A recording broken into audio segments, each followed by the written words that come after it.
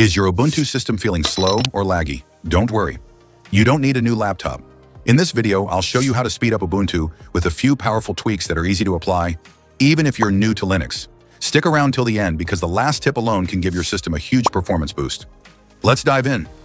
First, disable unnecessary startup apps. When Ubuntu boots, a lot of background apps start automatically, and many of them you probably don't even use. These slow down your startup time and eat up RAM. To fix this, search for Startup Applications in your app menu. Uncheck any apps you don't need starting up every time you log in, like Bluetooth Manager, screen sharing, or software updaters. Disabling just a few can dramatically reduce boot time. Second, clean junk and unused packages. Ubuntu collects system junk like old cache, logs, and unused dependencies over time.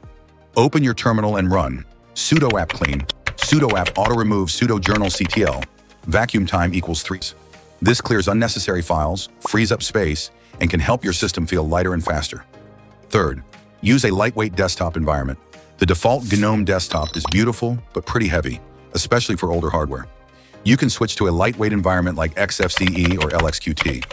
Run sudo apt install Xubuntu desktop after installation, log out and choose XFCE at the login screen. You'll be surprised how much faster things feel. Fourth, reduce swappiness. By default, Ubuntu starts using swap memory way too early. Swap is stored on your hard drive, and it's much slower than RAM. To change this behavior, reduce the swappiness value from 60 to 10. Run sudo sysdul vm.swappiness equals 10. Then, to make it permanent, echo vmm swappiness equals 10.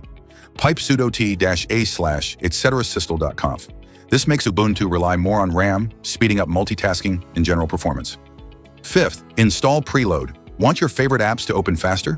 Install a tool called Preload. It analyzes what apps you use most and preloads them into memory. Run sudo apt install preload. Once installed, it works silently in the background. No extra setup needed. Simple and effective. Sixth, analyze and optimize. Boot time. You can analyze what's slowing down your boot with System Analyze. Run System Analyze. It shows you the total time your system takes to start. To see a breakdown of services, System Analyze blame. If Bluetooth or printing services are taking too long and you don't use them, disable them. Sudo system ctl disable Bluetooth. Service. Just make sure you don't disable anything critical. Seventh, use faster update mirrors. Ubuntu downloads updates from its default servers, which may not be fastest for your region. To speed things up, switch to a local mirror. Go to Software and Updates, then Ubuntu Software tab, then Download from. Click Select Best Server. Ubuntu will run a quick test and choose the fastest one for you. Eighth, disable animations. Ubuntu's visual animations can look nice, but they slow things down, especially on older hardware. To turn them off, install GNOME Tweaks, sudo apt install GNOME Tweaks. Then open Tweaks, Appearance, and turn off Animations. You'll instantly notice your desktop feels snappier. Ninth, keep your system updated. This one's simple but powerful. Make sure your system is always up to date. Updates bring bug fixes, performance boosts, and security patches.